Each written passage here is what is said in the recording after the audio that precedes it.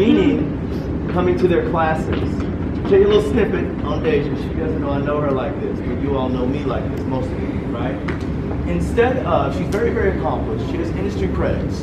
Instead of chasing after every movie that she's been asked to do, or every tour, or everything else she's been asked to do, she's touring. And can I give them the reality? The reality is, when you're touring, you're not making crazy money. When you'd rather go back to the community of women or dancers in this industry and help raise the movement or raise the bar or create awareness or knowledge and connection, rather than chase every movie that you're offered, I think that speaks loudly of who came here to teach today. So please. I know the industry quite well. Our LA studio is doing very good. Matter of fact, we're both going to be out there. She's going to be teaching at Fusion Force LA. But again, that's one of the most amazing things, especially young people who are in this business, who excel quickly. The first thing they do is jump on all that stuff. Rarely do you see them be an entrepreneur and an empower of other dancers, giving back early. So that's really special about her. So continue to support her. Continue to take her classes, no matter where she teaches. Continue to let yourselves dance. You're doing this because you love it. Ain't because you ain't got nothing else to do, right? To do that, that's what Fusion Force is about. It's realizing great people and giving them a reason or a purpose to come share what they accomplished to help you accomplish your purpose. So thank you, Deja, for blessing.